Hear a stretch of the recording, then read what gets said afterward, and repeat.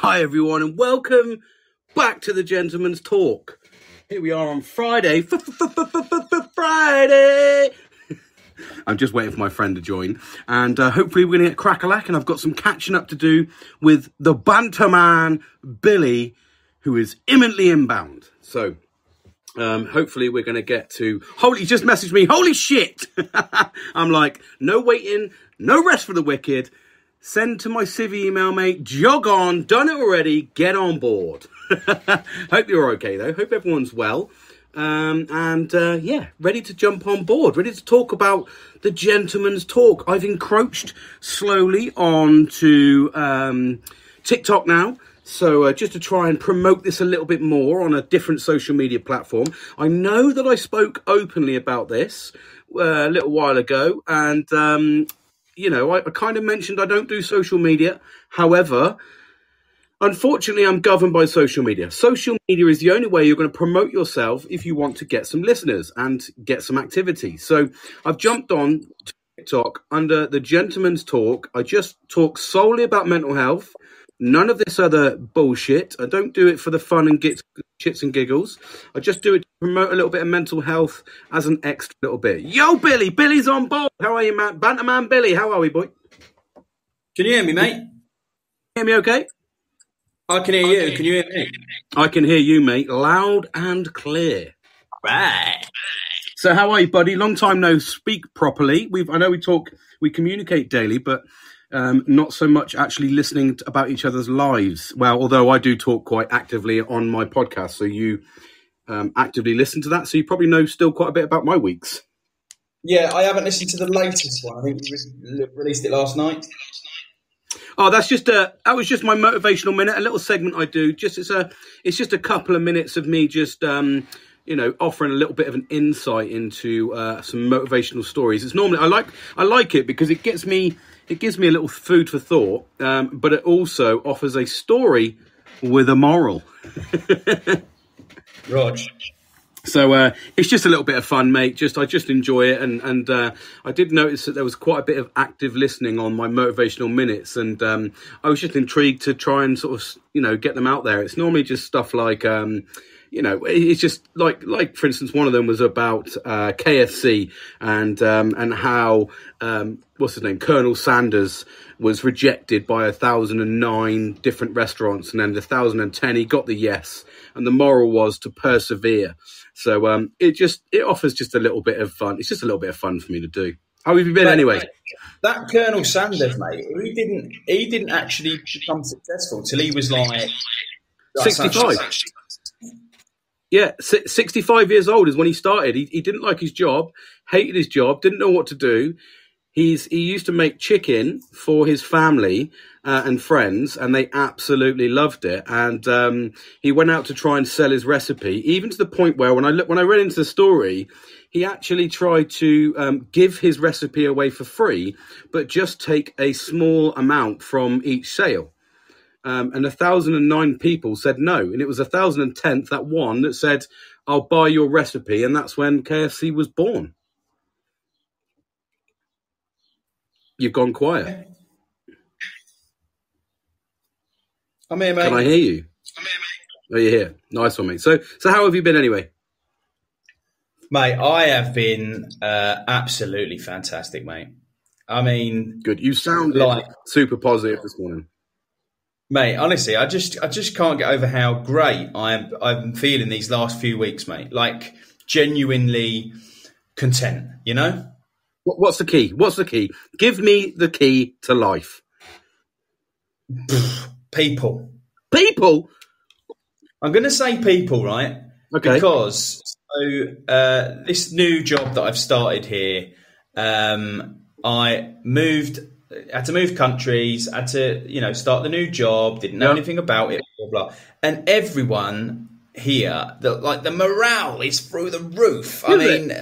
Yeah, everyone's just really, I don't know. Maybe it's not. Maybe I'm looking through rose-tinted glasses. I'm not sure, but it seems that way at the minute. Everyone's really upbeat, and there's no arseholes, mate.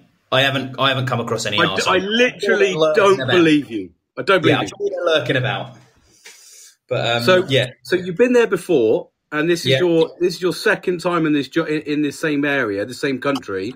What Third. do you think? Do you think third? Sorry, my apologies. Do you think there's a massive difference from the last time I was here? Yeah. Has it changed your mindset? And I know we are in the honeymoon period. They do say the first 6 months are the best. It's normally after 6 months of any relationship, friendship, stroke, working environment, whatever. After 6 months, you normally get over the honeymoon period, and then you get the reality. Do you think that it's going to subside, or are you optimistic? So, job-wise, I'm going to say let's give it time. I'm sure any job will take its toll on you. But I'm talking like when I finish work to when I get up in the morning, I'm just feeling great, mate.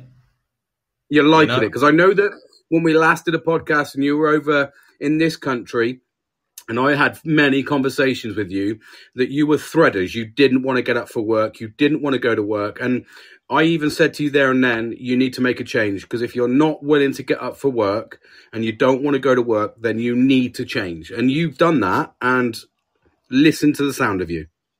Oh, mate, honestly, I feel like a change man. Right, so here's the thing as well, right? So there is a vicious fucking circle. I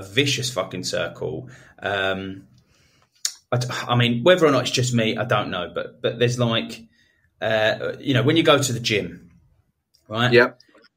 You go to the gym, in the military, you go to the gym, and 9 times out of 10, if it's some kind of a lesson, you get beasted, and then you come away from it, and then you go to the gym again, you get beasted, and come away from it, right? So that's happened for years. I mean, for years and years, that's just the way it goes. And then I suppose it's down to you whether how fit you get. And you can go after work, and you can go get fitness and stuff like that, right? But so I avoided fitness as much as I can. Like, I can pass the basic fitness tests, right? Pass them. But any extra stuff, I just hated it, mate. Like, hated it. And why did I hate it? Because I wasn't very good at it. I was never really, good at running or anything like that. I just absolutely hated it. And the more I avoided it, the less fit I got. So the more I feared going back, because I would be so out of shape, etc. Which is like me now. Yeah, and no, you're not that bad, mate. And that circle just kept, getting vicious, and to the fact that I would happily do anything else. I'm talking anything else, just to not go to that gym. Wow. So anyway, so I've started anew fresh, right? You said to me, you got to start afresh. So from the day I got here, I've said I will not miss a PT session, right? Good. Unless of course it's what's it called? Unless of course it's like life or death, and I have to do something else, right? So will not miss a PT session. Be going to everyone, and have I been enjoying it? Not at the time, not at the time at all. I'm sweating, I'm getting beasted in that, but afterwards, I felt good. Well, but that's the key part. People don't realise exercise is not there. I mean, there is some sadistic bastards out there that absolutely love getting beasted, and I get that. There is small CrossFitters, mate. Yeah, there's CrossFitters that absolutely beast themselves and they love it. And there's people that go and just because they have to. And then there's people that go, get beasted. But the best part about it, I always found, and the motivation for me is normally trying to find somebody like-minded that will want to do the same, the same pattern as me, has the same goal as me. It's very difficult because I like weightlifting, and not a lot of people I know like weightlifting to the extent where I do like to get, stupidly big weights. I like to feel that sort of endorphin rush. But it's the after effect I love. It's exactly, I just said that, it's the adrenaline, the endorphins, the fact that you feel like you don't feel guilty about going and having a biscuit or whatever, because you think I'm earning it. I've earned this. I need to. It's sort of, it works as a double-edged sword, doesn't it? It works both ways. You can have a bit of fun then and you'll watch your shape dropping in. You'll see yourself. You'll build your confidence naturally, and already in the sound of your voice, mate, you're completely. And I speak to you every day, but. Every time we talk, I've noticed in the last couple of weeks that you've just absolutely rocketed up, and that's clearly. And what do I always say in my mental health podcast? I always say, exercise, exercise, exercise. I don't do it. I need to do it. And I've been inspired by actually one of, Nelly, old Nelster. Yeah. He went out for a run last night, mate, and he videoed himself whilst he was doing it. And I was like, fucking hell, I really need to just go out for a jog. I hate running. I absolutely despise running. I hate it, yeah. I can't stand it. But I just thought it was the after effect. He was bollocks while he was doing it. And then he was like, at the end, he was like, I've just had a cold shower. I'm sat down. My body's nicely aching, but in a good way. And I was like, I do need that endorphin rush. And then I'm listening to you and how positive you are. And I've gone, the proof's in the pudding. 2 of my friends are absolutely smashing it out the park by looking after themselves. Yeah. And for me, that the writing's on the writing is there. It is there 110%. And it's, the evidence is there. And just listening to the sound of you, mate, it's absolutely amazing. And listening to, Nelly yesterday, he wants to lose a stone before he goes on holiday, which is, he's got a goal, which is always a good thing to have if you want to lose a bit of weight. I think that where I struggle is if I don't have somebody to push me a little bit, because normally what happens when I get into the routine of doing fitness and I do weight training, normally what happens is I'll have the off day here and there. And when I used to train religiously for about a year with Kieran, and we used to do weight training, and I always used to go. There'd be days where I didn't want to go and he would push me, and there'd be days he didn't want to go and I'd push him. So we'd always end up going. And it fell off the radar at the start of the pandemic when they closed all the gyms. I was at my peak when I was hitting the gym quite constantly. I felt amazing. My shoulders were big. I remember going around, people going, fucking hell, look at the size of your arms, because I just absolutely loved it. And recently I have been massively deflated because I don't feel like I've got my full potential size that I like living with. But I need that motivation. And I'm surrounded at the moment by people that are motivating me, and it's actually inspiring me. And that's like, I don't know, there's no words really can put that on. You can't put words to that. It's just absolutely incredible. And listening to your voice here, I know that I was sort of not having an iron, but I nearly had to go and pick my daughter up. But I was like, absolutely not, because I know for a fact by talking to you, you'll boost me up, you'll perk me up. And here we are listening to you and how you've turned things around. I know you weren't, you were a bit sort of pessimistic is the word I'm probably looking for about going over to your new job, and apprehensive, that's the word, not pessimistic. Yeah, I know what that means. You're a bit apprehensive. Good word, well picked up. You're a bit apprehensive, and here you are now, completely and utterly undoing all of that and just saying, no, I'm into fitness. You're doing shooting coaching, you're looking at scuba diving, sea fishing. I know you've had a couple of little, those things have been cancelled because of COVID recently. But at the same time, you're actively getting out there, mate. And it's so infectious, mate, to be around. That's why I say all the time, surround yourself with the right people. And mate, you are one of those people. I'm even going swimming a couple of times a week. Nah, fuck off, you. I don't believe you. Well, I'm telling you now. We're so lucky with the facilities here that there's like a swimming pool, indoor swimming pool, heated, lovely, and I'm getting up, I'm putting my tracksuit on with my flip flops, I'm flippy flopping down to the pool, quick half hour, 45 minutes in there, mate, up and down on the lanes, and yeah, again, absolutely fantastic. And I tell you another thing that I've done. Yep. So we as blokes, I'm going to put it out there, and I'm going to put everyone into this generic bracket, right? Careful, but go on.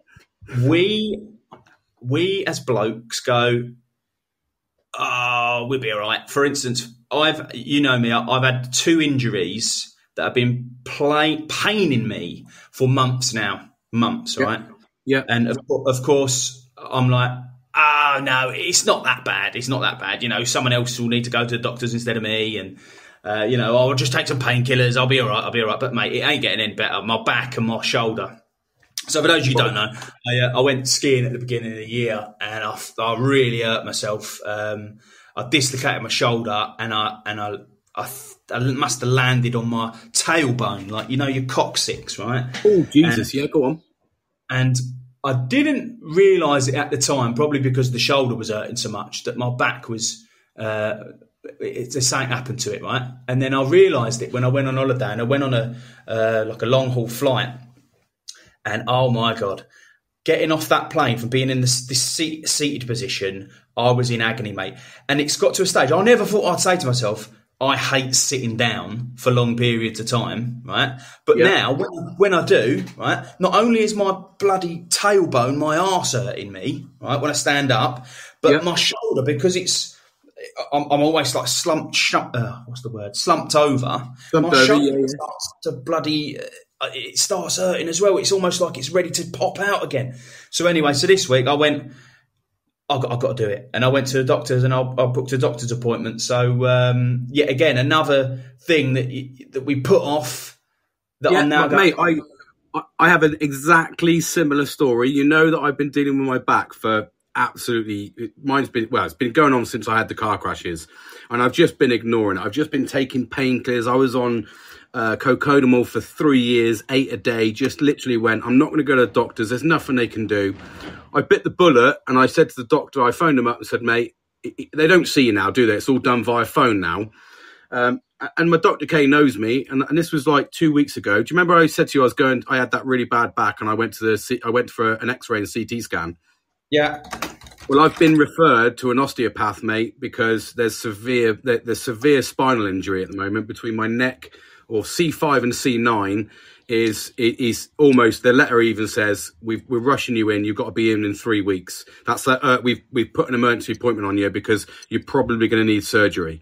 And exactly the same thing as you, mate. I've been sat here. I've been like, because I work from home as well now. So I sit down all day. I'm like, I don't even move. I literally just get up for a drink, come straight back down again. Because I'm not walking around corridors. I'm not seeing anybody. I'm just sat on my fucking carcass because I'm not going to the gym. And I was sat there and I literally crippled me. And I was like, I can't fucking do this anymore. I got to the point where I cannot physically live in this pain anymore. And straight away, exactly that, mate. The doctor he literally said to me via text, he said, James, I'm not even going to explain the scans to you and the CT scans. I've done an instant emergency referral to the osteopath. And I went, okay, thank you. That was it. I think that's all it takes, isn't it? It takes like a couple of minutes just to do it. And they go, actually, mate, you're injured.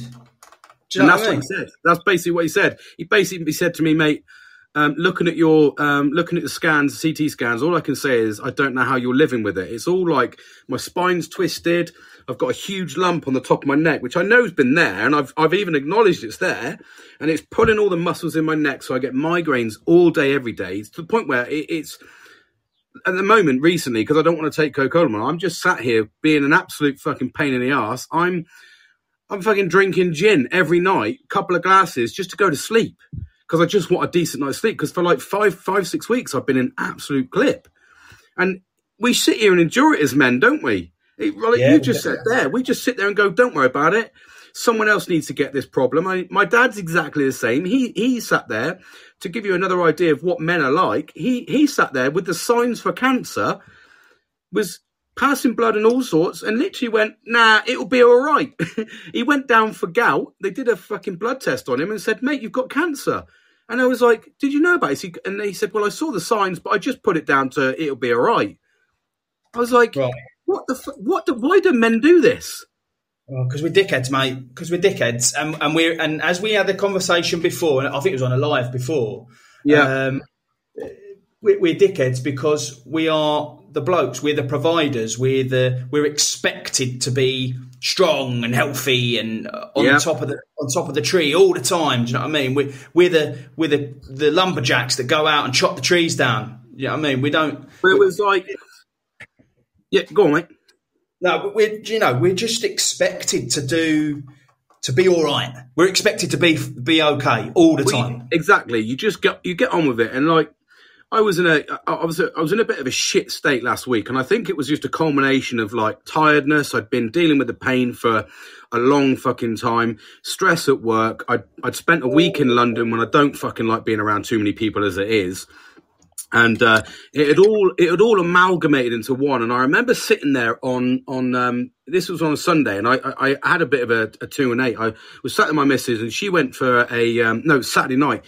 She went for a sports massage, and she said to me she was in pain, but she said, I haven't really got a lot of spare cash. And I was like, okay, well, how much is it? And I paid 50 quid. just to help her to go and get a sports massage because I didn't want her in pain, even though I'd been sat in pain for years and and I'd been sat in pain for the last 5 weeks in like crippling pain. And then she was sat there and I was led on the sofa and she was telling me, she was like, oh yeah, basically I saw the sports masseuse and he's like worked on my quads and he said that's like why the bottom of my back's hurt and he's worked on my shoulder and started going into it. And I looked at her and I went, you fucking selfish cow.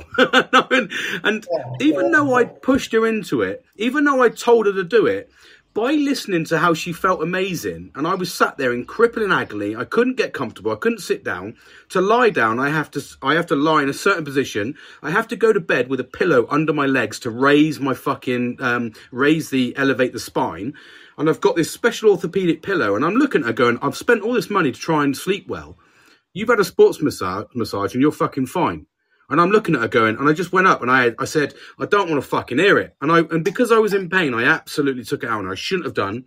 And I said in my podcast, I shouldn't have done that. But it was because I just ignored it. If I'd have gone to the doctors like months ago, or when this had happened, I would have already seen an orthopedic doctor, and I probably would have been having the motion moving forward to get myself sorted. Yeah. But yeah. We do it, don't we? Like you said, we are expected to carry on working, carry on providing. You know, even when I was off with COVID, my boss was ringing me up to go, can you go in and can you answer these questions? And I was hanging out my ass, and you get up and do it. You just you walk home, you're in agony, and your kids like earlier on. I just want to sit down and relax. I've had the day off, but I've worked this morning. And I shouldn't have done, but I'm trying to catch up. And then my daughter's like stuck in this other town. And she's like, can you come and pick me up? I'm just like, you're never ending. You're just constantly on the go. You never get that chance to fully relax. Yeah. Yeah. And you were going to talk to me about a story as well. You had a story. Oh, here she is. Angie's back on. Is she back on? Angie's back. And she's back. She's come to hear the banter. Hey, you two. Here she is. She just keeps coming back for more bants. Anyway, I've got a story, right? Yep. And this is one of these. This is one of these stories, mate, where wouldn't have happened if I didn't make the effort, right? Okay. So this new job I've got, right? I'm in a new place, right? And I'm trying to figure out who the key players are, who my people are that I go to solve problems, who the people are that I go to help me with issues, who the people are that run stuff and organise stuff and do all this stuff, right?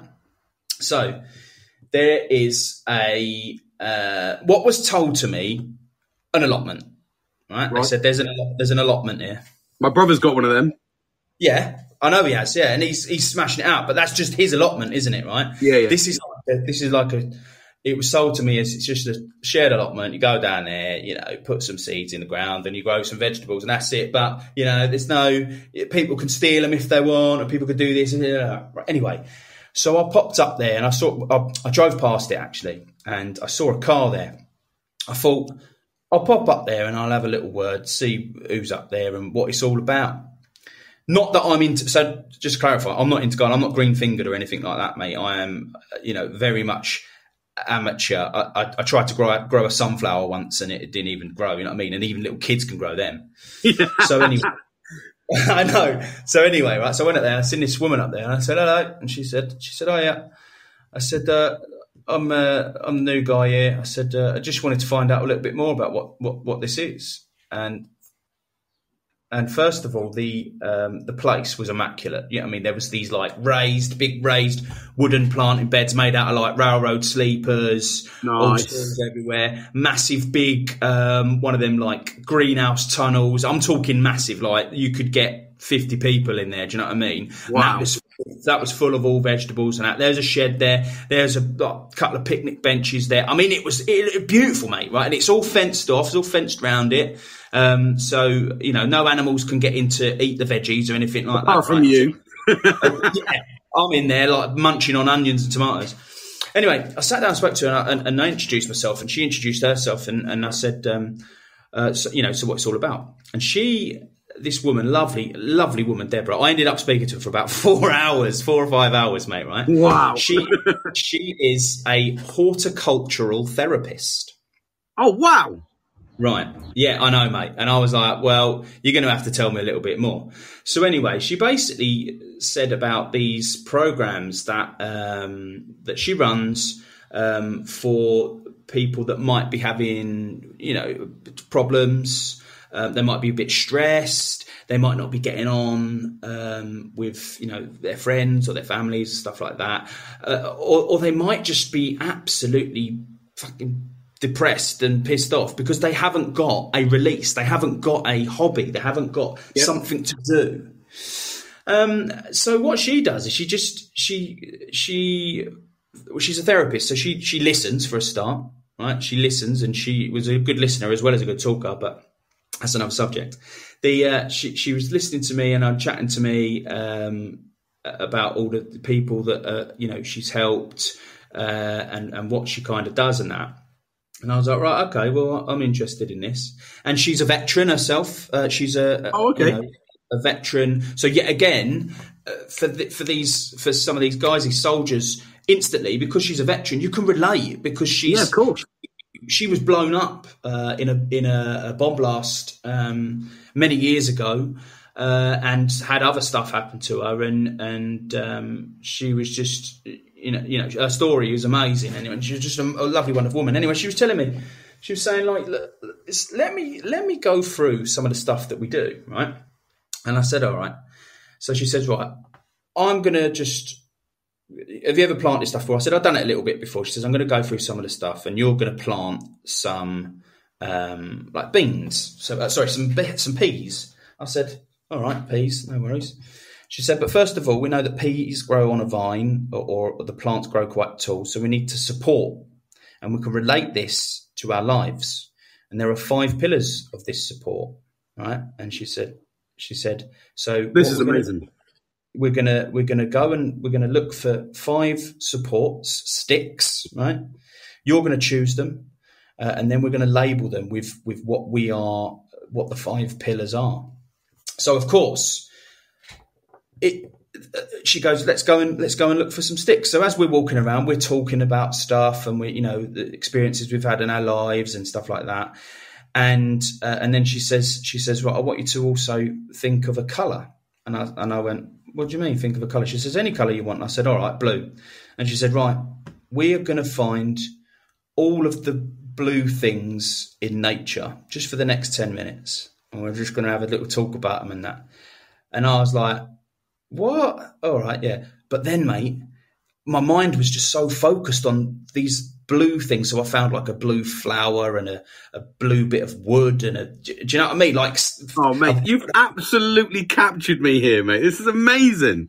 I found a blue insect, a little blue dragonfly. He was cutting about, right? And so for 10 minutes, we're talking about blue, right? So already she's integrated this almost like mindfulness. Do you know what I mean? The right here, the right now. Nothing else matters. All that matters right now is what is blue. You tell me what is blue. See what we can find that is blue, blah, blah. Anyway, so we've done that for about 10 minutes. Then she says, right, okay, we're going to find these sticks now. It's up to you how you want them. You can have them natural. You can have them, straight. You can have them brown. You can have them stripped back off bark and stuff like that, right? And of course, the military kicked in at me and said, well, I ain't gonna just get any stick, mate. I'm going to find 5 of the straightest, strongest that are exactly the same size and from exactly the same tree, and I don't want any differences, blah, blah, blah. So yet again, mate, I'm looking for these sticks, right, which are eventually going to be the supports, and I'm finding one, and she's going, oh, what do you think about that one? And I'm like, yeah, it's all right. She said, do you think it's the right height? Do you think it has what you need for it to be a good support? Do you know what I mean? And we're already, and you can hear, mate, we're relating back to these things in life that we've got, like you say about your friends.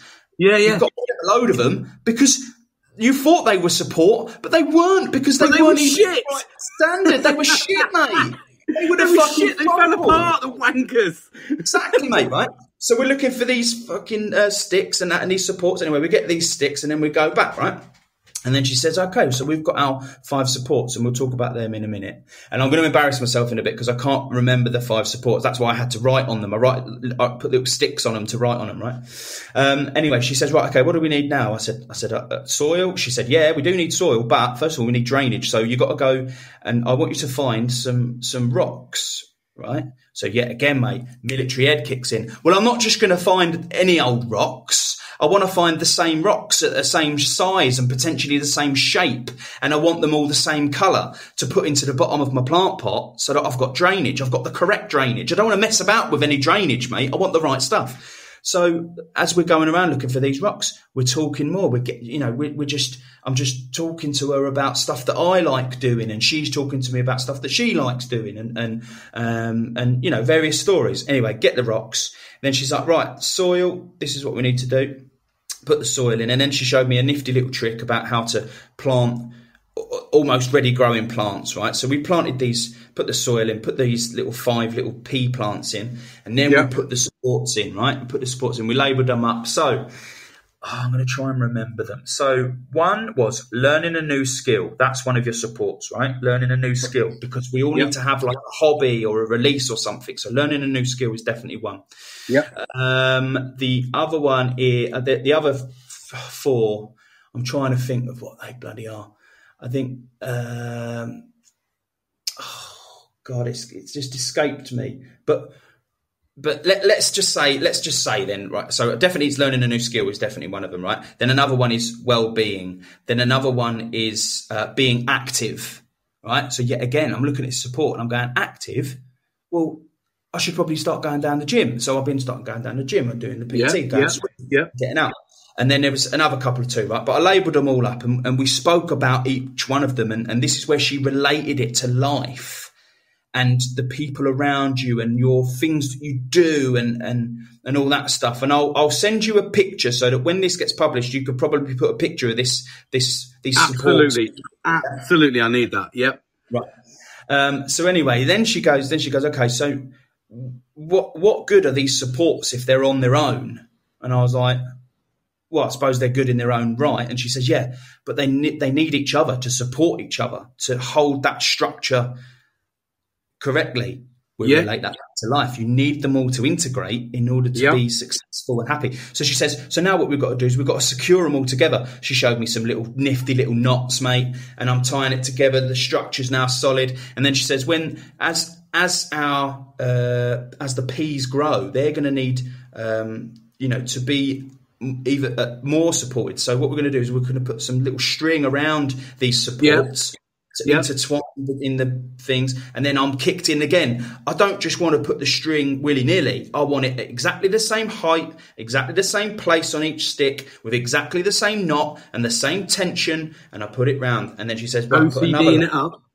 Yeah. And then another layer and another layer and another layer, right? And she was saying, look, as this grows, you see that you've got the support structures all around it, right? That are supporting this thing, this little pea plant growing in life, which we can relate to ourselves. That's us. The pea plant is us. We want to grow. It's a flourish, right? But we can't. The pea plant can't do it on its own, mate, because it has to have the correct drainage, right? So it has to have the correct fucking shit that, fuck the shit off, right? It has to have the correct soil level and stuff. That's us getting the right types of food, not drinking too much. If you overwater them, they're gonna die. You can't overwater them. So don't fucking drink too much, as in don't drink too much booze. Soil itself is giving the food and the nutrients we've got, and these 5 pillars, which have these 5 little labels on that I'll send it to you. When I go out each day and I give them a little bit of water, I look at each pillar and I say, oh yeah, another one of them is giving, right? Giving, right. Mate. So it doesn't necessarily have to be financially giving. What it could be is giving your time. Support. Support.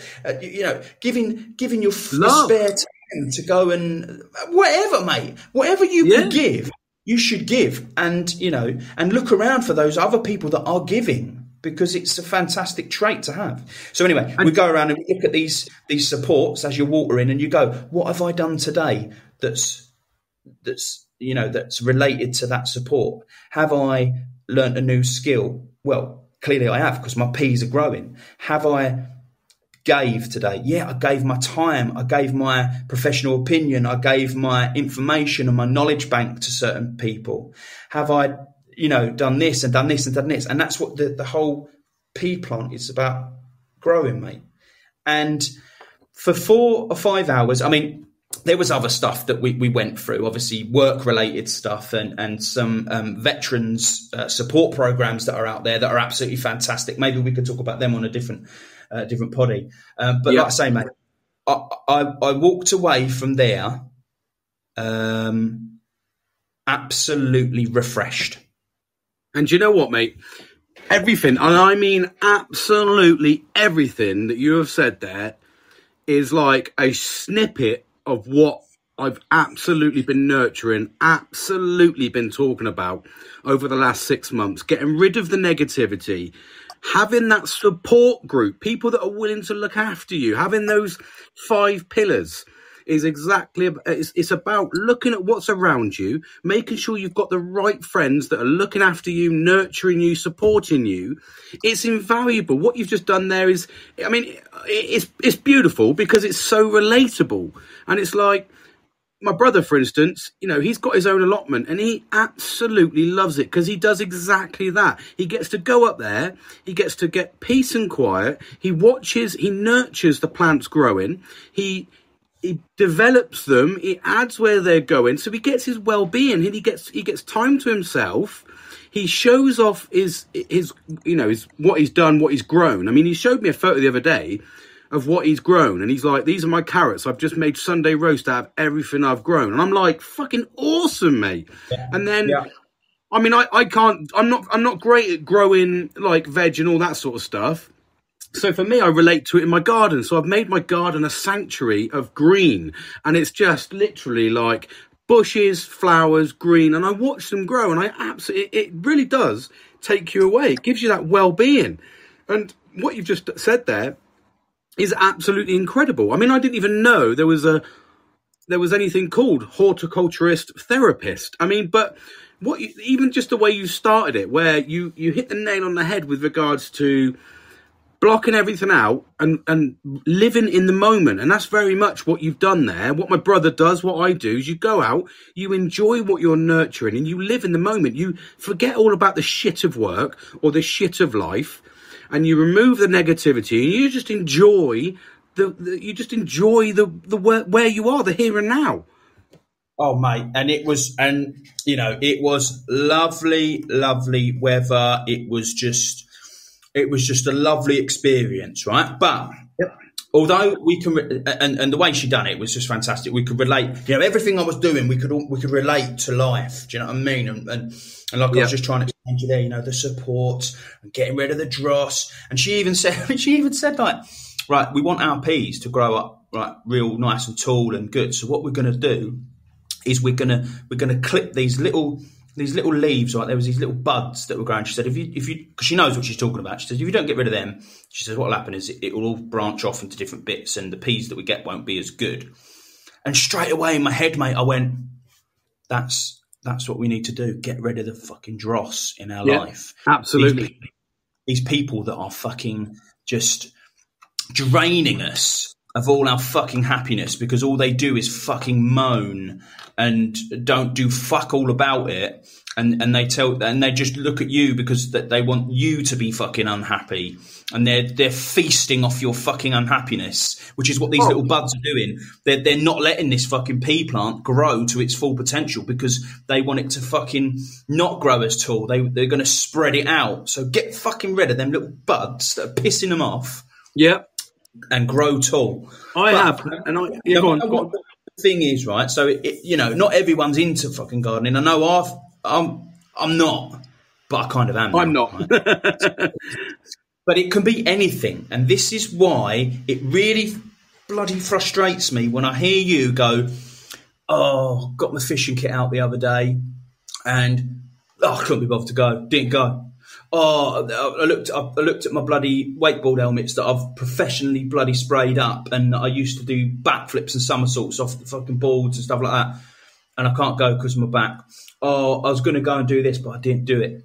So it doesn't matter what. Mate, it annoys me because it doesn't matter what the activity is. And for me, my other passion is clay target shooting. So I went shooting on Tuesday with my mate Al. And for those couple of hours that I was on the range, nothing else fucking mattered. I know. Because all that I was concentrating on, right, here we go. So guns out. What's the fucking target doing? I want to see where the target's coming from. I want to see where I want to break the target. I want to see where the target ends up.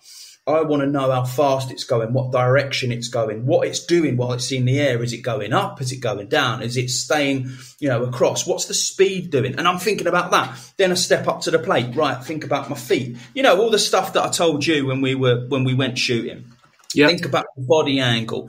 Then you're going to mount the gun. You need to have your cheek down hard on the, on the stock. You want to have your eye in line with the rail that's going down. Don't be looking at the bead.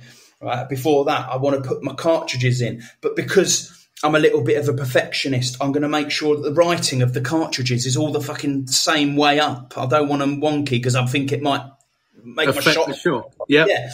Then I'll close the gun. I'll listen to the click. I'll check the selection lever. Make sure that I'm firing whatever barrel I want to fire first.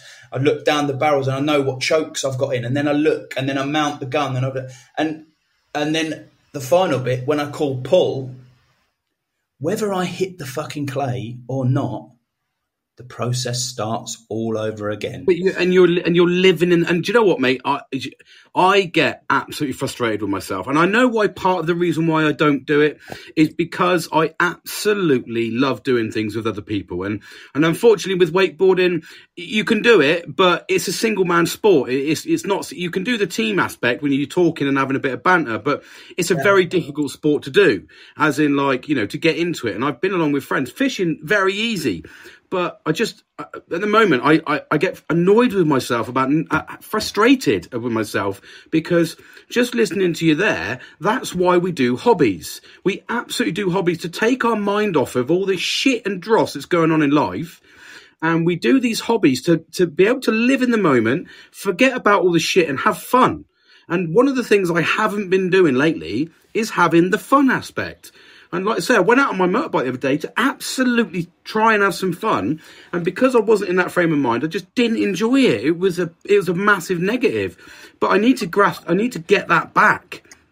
And I'll be brutally honest. When I went fucking shooting with you, mate, even though I turned up late, and we'll keep dropping that in there. When I turned up late, I know. But at the time, mate. At the time when we were walking and the fucking rain started and I was worried about your gun going, oh, fuck, it's going to get wet. Will it rust? All this sort of shit. I was sat there. But do you know what? When I put those fucking cartridges in and I fucking went pull and I hit that target, because I'm fucking obviously naturally gifted at this sport. Sorry, mate. Wait for it. But the thing is, I absolutely loved it, mate. I loved being coaching, and I will honestly say, and hand on heart, that is the only time in the last 6 months that I actually didn't think about work, life, money, family, whatever. I just lived in the moment. And even going back to your house when we were drinking the worst fucking drink in the world, I enjoyed it, mate. The whole day, I didn't think about anything. I just literally was like, I was so on a buzz, so on a high from, enjoying the shooting, that just talking to you just underpins and reinforces that for me. And it's like, as you rightly said, we're surrounded by so much fucking negativity. And I did a little motivational minute the other day, actually, where I tried to put that into context for people. And I was saying, if you heard a joke from one person in a room and he said a joke and it was funny, you'd all laugh. If he said the joke again a couple of minutes later, you would all smile, or a couple of people would smile. If he said the joke a third time in the same room a couple of minutes later, you would all look at him like he's a fucking idiot. So there's no difference, and that's relatable to life when people moan. If somebody keeps moaning to you over and over again, why do you sit there and listen to it? because it's not fucking funny. It's not fucking good. Just get rid of the negativity and go for, do you know what, mate? You are draining me. And it's important to get rid of that negativity and hold on to the people like yourself who take you out there, take you away from fucking reality and have fun in life. Otherwise, at the moment, I'm just fucking living to work. Because that's all I do is I work, sleep, work, sleep, work, sleep. Weekend, do fuck all. And that's my fault. That is absolutely my fault. And listening to you is inspirational, because this is why we always talk about nurturing ourselves and the 5 pillars of support, having the right people around us to push us. And it's like, it was only that Sunday you said, James, and I commend your honesty, and we need honest friends in this life. You were like, dude, I can't keep listening to you like this, mate. You've got the fucking tools to go out there and enjoy yourself. You've got the wakeboard, you've got the fishing gear, you've got the motorbike, you've got these things. I can't stand here and listen to you fucking say that you've got nothing when you fucking have. And I go, you're right. You're absolutely right. What is to stop me from pushing myself? What is to stop me from going out there? And I can come on here and pipe all day long saying you should be doing this, you should be doing this, when I'm not doing it myself. What a fucking hypocrite. And you've just underpinned and reinforced that. Well, oh, mate, and I tell you another thing that I'm doing tonight. Go on. Bingo! 2 fat ladies, 88. You can't say that anymore. Yeah. And you're going to that at 7, aren't you, mate? Mate, do you know what, though? I went to bingo about a year ago. I went with when I was at my last job with a group of friends. And do you know what, mate? It was fucking competitive and hilarious. Oh, mate.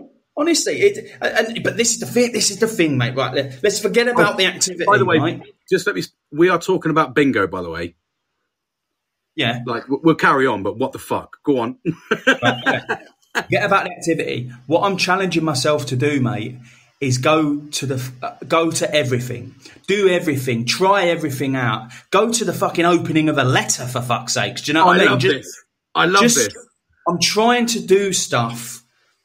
To just keep doing stuff, really, just to keep me active. Do you know what I mean? It's you might also find something that you never. And this is why I say to you, always try and say yes, because I need to do more of that, because absolutely I need to just fucking put my ship thought process aside and just go yes. And like, say, for instance, tonight I wasn't going to, I'd say yes. Kieran's coming around later on. And I said to him, I chinned him off last week because I was like, I'm not in the fucking mood. And I was an absolute fucking arsehole for that. I should have gone over. And then he said to me, well, do you want me to come over to you? And I was like, oh, yeah, all right then.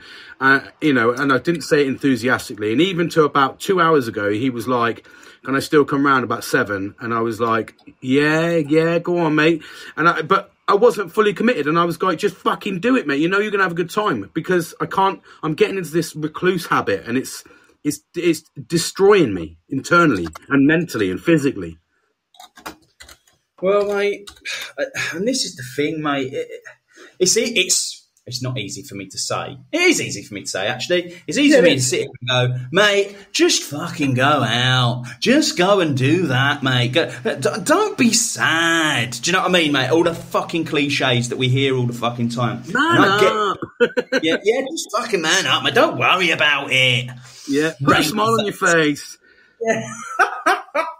So it's easy for me to fucking say. And I get it, mate. It is... We've spoke about this, offline and that. It fucking cripples you sometimes.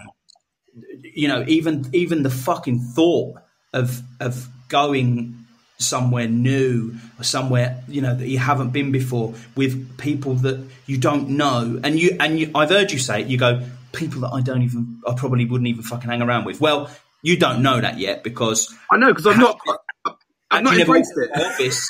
Had you never walked into my office, mate, and we found that fucking connection, and then we just realised that we've got like a million things in fucking common. Yep. I might have seen you at a party, and you might have looked at me and gone, oh, I'm not going to fucking talk to that cunt. Look at him with his shit shirt. You know what I mean? Look at him with his shirt off and his trousers down the wanker. What's he fucking drinking? Dragon soup? What the fuck's that? Dragon soup? Why is he doing a helicopter at the fucking bar? What I don't realise is it's normally me that's doing that. I'm just pissed off that it ain't me. And the thing is, you do, and do you know what? The thing is, it's not me. That is not me. I don't say no. I've when I go to places, and when I genuinely get to the place now, and I have a good time. Like for instance, when I went to Cardiff the other fucking month, I was chatting to everybody, mate. Literally, even with Kieran was there, and he was like, "Mate, you've just fucking made friends with the whole fucking the whole of Cardiff, basically." That's what I'm like. I'm a really friendly person. It's just at the moment, I don't know why. I just seem to regress and just go to nah, fuck it. I'm going to chin it off, and then I miss massive opportunities like I have done, and that's what I'm trying to change constantly. And I, to be honest with you. I need the honesty around me, and that's where you've come in, and like even Nelly and Kieran, they've all come in. You've all come in and all gone like fucking and helped me out. But you've turned around and you've been brutally honest with me and gone fucking.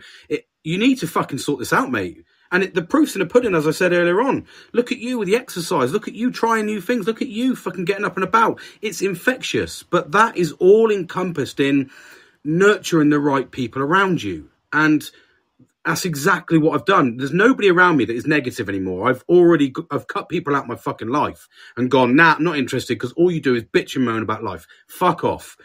But the people I've got around me are really positive, willing to do things. But what's my excuse to say no? I haven't got an excuse. I'm just being a prick. I'm just not pushing myself out of there. And that's why that's why I've made the effort to jump on a little bit of social media to promote this a little bit more, because I really enjoy this aspect. And even now, I was tempted to go, I can't really be bothered. I'm just gonna drive to fucking pick up my daughter, come back. I'll probably chin it off because I'm not really. And then here I am, 50 fucking odd minutes in, learning shit, talking, having a fucking great time. There you go, mate. There you go.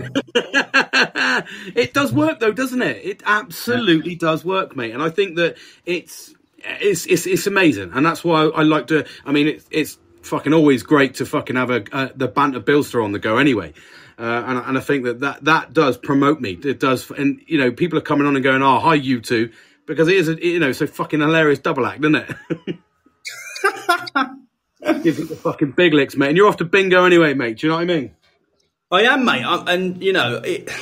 And this, you said earlier, bingo, what the fuck? But listen, it's something to do, mate, because, right, yeah, cool. So I'm still in work now, right? So I'm just finishing off for the week.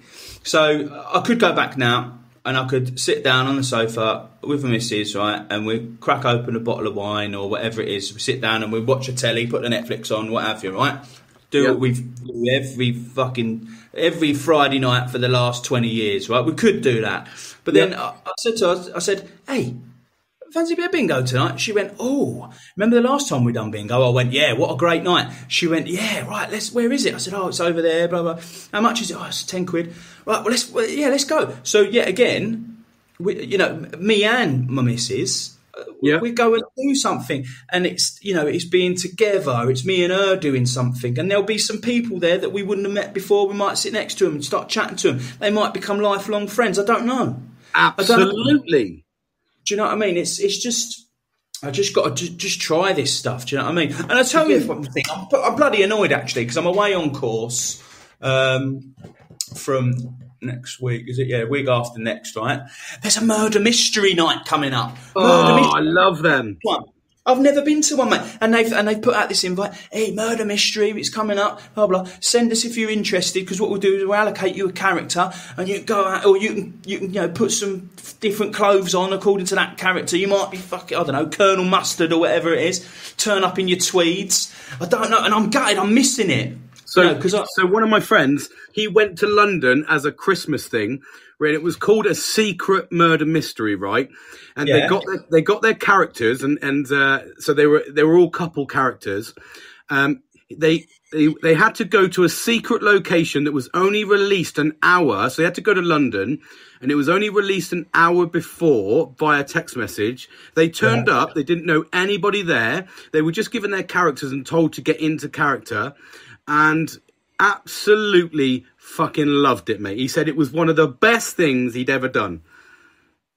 There you go, mate. And yet again, mate, you're listening, but you're not taking it all on board, laddie boy. No, fucking ram it.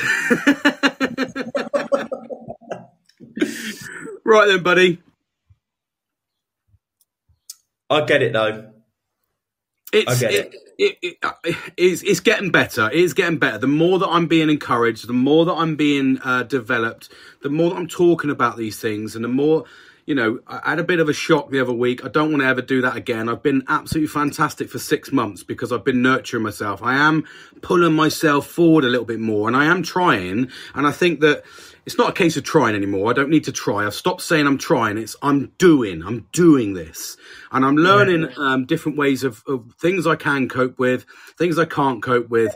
So I'm absolutely learning these things. So it is what it is. As long as I've got the right people around me at the moment to absolutely push me and absolutely to make sure that, you know, like I said, promoting it and talking about it is easy, but it's actually doing it. And I'm very, very thankful to have the people around me that are willing to say, fucking sort it, mate. Well done. You know, or go out. And then like when I do these things, like I did the other day when I said to you, and I jumped onto that podcast after going to a work event when I met loads of people and had an amazing day. The high that I came back on was incredible because I've never heard you so happy for ages. You were mate. On top of the world, mate. I literally, as soon as I came through the door, I didn't even say hi to the family. I came straight back in and jumped straight on the podcast to go, fucking what a day. And that's what and do you know what? It's so easy to forget those. And I talk about these things about promoting positive, like removing the negativity and holding on to positivity. I'm doing the opposite. I'm nurturing negativity again, and I'm not holding on to those positive things. And it is when you get out and about and have a fucking good time that you feel amazing. And I came back on an absolute high. I almost sounded on the same par as what you did at the start, where you were like, poddy, I'm doing this, and this. I've done this. And I was like, fucking hell, mate, that is inspirational. And I felt that. I just haven't embraced it. I haven't carried it on. So I absolutely need to learn. And mental health, like I've said to you, mental health doesn't pick who you are. It doesn't pick when to strike. It just fucking strikes. So, but you can control it. Absolutely can control it. And that is what I'm learning to do. I'm developing this because I've got the right people around me, and I haven't had the right people around me. I've always had people around me that have always gone a bit like, no, I'm having a fucking, you know, this, and this. And we all get bad days and we all have good days. Yeah. But you'll have more bad days if you're surrounded by negativity than you will if you're surrounded by positivity. Oh, 100%, mate. 100%. If someone's serving up a shit pizza, right, yep, you want to make sure you get the smallest fucking slice of that shit pizza, don't you? Exactly. Of course you do.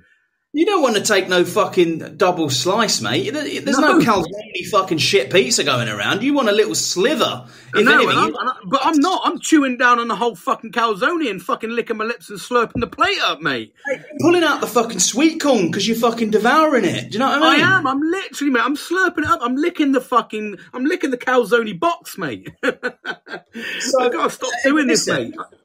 But what about, and I know, and this was, I knew it was going to happen. You know, the other day you done a poddy and you went, you know, I don't know what to do, and I'm fishing and golf and going over walks and doing it, and then everyone started going, hey mate, have you tried this? I done it. I went, hey mate, everybody did.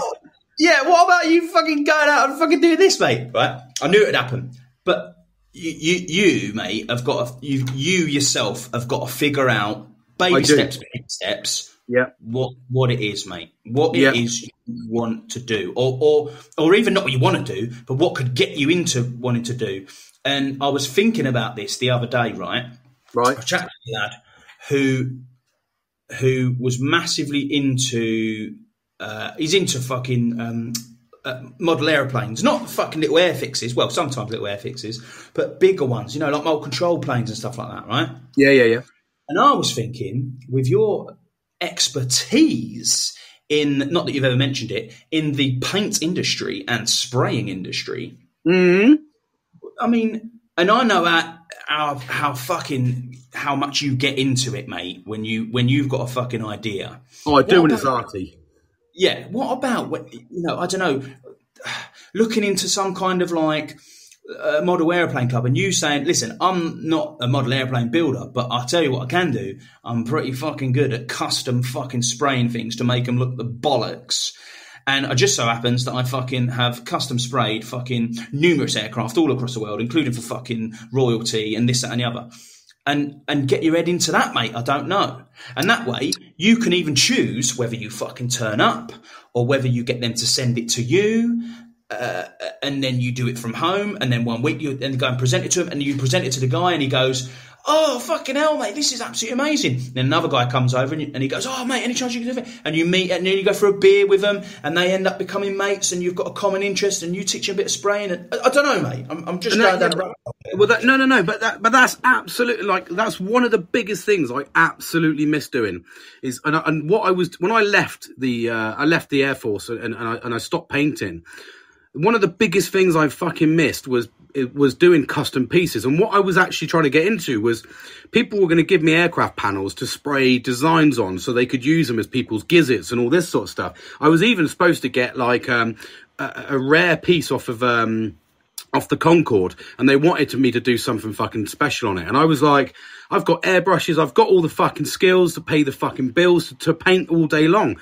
But it never come to fruition. So I need to, I think, to take the active role into getting back in, because I enjoy artwork. I don't enjoy painting fucking canvases. I love working on aircraft. I absolutely love it.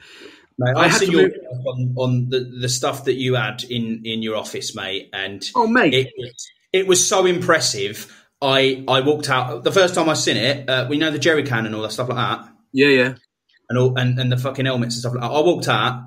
And I said to my mate, I went, he reckons he's done that. Not a chance. Not a chance. Maybe really? That. And then it was only when my mate said he wanted a bit of another bit, and I put him the Apache visor. Yes. And then he come back, and I went, "What the fuck? That is amazing." So I know you're working. You genuinely thought I didn't paint any of this stuff? I thought you were a fucking bit of a Walter Mitty, mate. You absolute bastard. Mate, I am a fucking amazing painter, and I am going to be a big-headed bastard about this. Everything I fucking did there was painted by myself. Everything. Yeah, but you've got to remember, mate, the context, right? So I'm walking in going, all right, lads, just a quick heads up, plug sockets, too many of them, one office. And you're like, I know exactly what to do about that. You want to form 1, 2, 3, 4, 5, 6 and fill it in, and then get back to us, and then we'll put in a safety data sheet for this, blah, blah, blah. And I went, not a chance that lad knows about painting. Not a chance. And it was only once I got to know you that I realised, you've only done, I don't know, like a few years, I think it was, maybe a couple of months. Only 21 years and painted the fucking Typhoon Eurofighter for the fucking Saudi Crown Prince. Yeah, just a couple of little things, mate. Yeah. Just, some little fucking on the side fucking garage jobs. I know what you're talking about. Yeah. But yeah, so I didn't know how good you were until I found out how fucking good you were, mate. And that fluff me up, mate. Fluff me up. I love it. That's a talent, mate, that you should never fucking give up. Although I will caveat that with, I said to you, hey mate, any chance with your artwork? Hey mate, any chance you could just turn this picture instead of it being a photo? Just do the outlines of it. I've got a little plan for it. Fucking hell, what's that been? 2 weeks? 2 weeks of mugging me off, mate. I know, and I don't even know where to fucking start with it, mate. So I need to sit down and I tried to do it, and I was in London, and I was trying to fucking do it, and I was like, I don't know where I'm going here. And then it snowballed into fucking stupid sadness, fucking stupid depression. I was like, fuck this.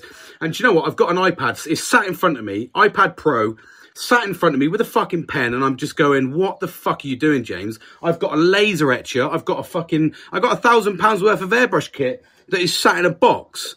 And I'm like, what the fuck are you doing, James? And I don't know why. I think it's because, like I said, for me, because I get so invested in it, when I go out to do things for people and I go like, oh, I've got this for sale, everyone goes like, oh yeah, maybe I want like 30 quid for it. And you bought the bit of wood for like 20 quid and you put like 4 hours into it and you're only really making a tenner. You think to yourself, wow, mate, what the fuck? You're moaning over a fucking tenner. So, and I'm not in this case, but I do it does get me really hard to get motivated. So 9 times 10, all of the stuff that you saw in the office was all done because I did it for myself.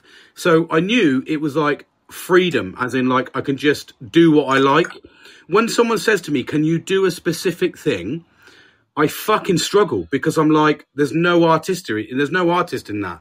It's just like, can you do this? Whereas I'm like, if you'd have said to me, James, I want you to do this because it's going to be like this and I want you to have a little bit of freedom, I'd be like, fucking brilliant, mate. Let's get stuck into it. But when you say, I want this pencil line drawing, and I'm going, I don't even know where to start, mate. And that's the motivational aspect that I really struggle with. And that's kind of incorporated a little bit into the ADHD because it's hard for me to find that fucking, that motivation. But when I get that motivation, mate, there's no stopping me. There's absolutely no stopping me.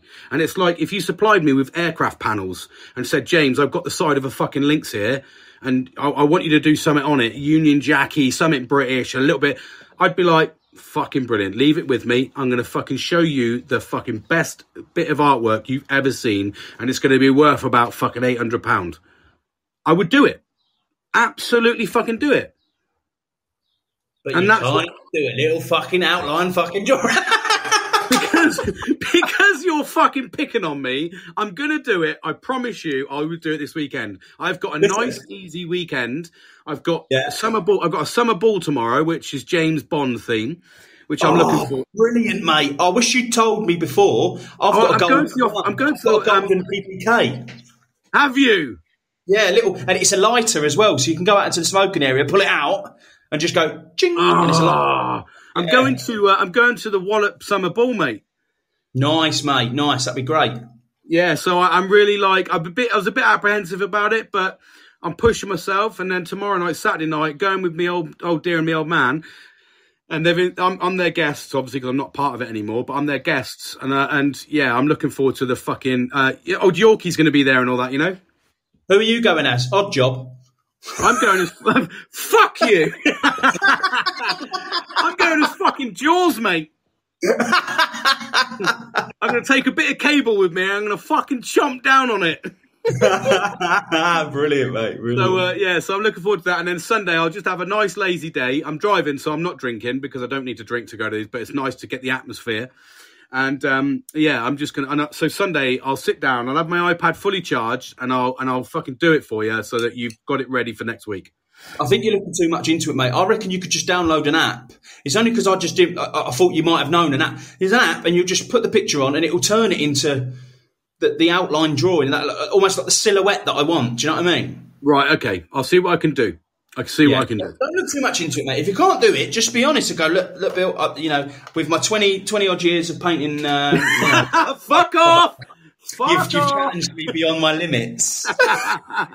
Kiss my ass! Right, listen, mate, it's been absolutely cracking talking to you and listeners. I hope you've enjoyed our little chat. And remember about the gardening. You'll see in the picture that he puts up with this, the 5 pillars of this, towards mental health and what you can, relate them to in your life. Over to you, Jimbo. Yeah, absolutely. Same rhetoric and echo those sentiments, mate. Here to support mental health, here to build well-being. Absolutely fantastic conversation. I look forward to another live poddy with Banterman Bilster here. So thank you for listening. Thank you for joining. Sorry you missed us, mate, but please catch us on the next one, buddy. And I look forward to talking to you again, Billy. And Angie. Cheers, Angie. And Angie, thanks for sharing the podcast. Thanks, everyone, for liking and commenting, building up the structure for everybody. Don't forget to follow along and look out for more content. Oh, there's Corey's turned up as well. Corey's on. Oh, Corey's on, is he? Aren't gentlemen necessary for said conversation? Well, we are gentlemen, Corey. We are very much gentlemen. All right, then, buddy. Enjoy your bingo tonight, mate, and I will speak to you over the weekend. Cheers, Ledge. Take care. Cheers. You too, mate. Take care. Bye. Bye.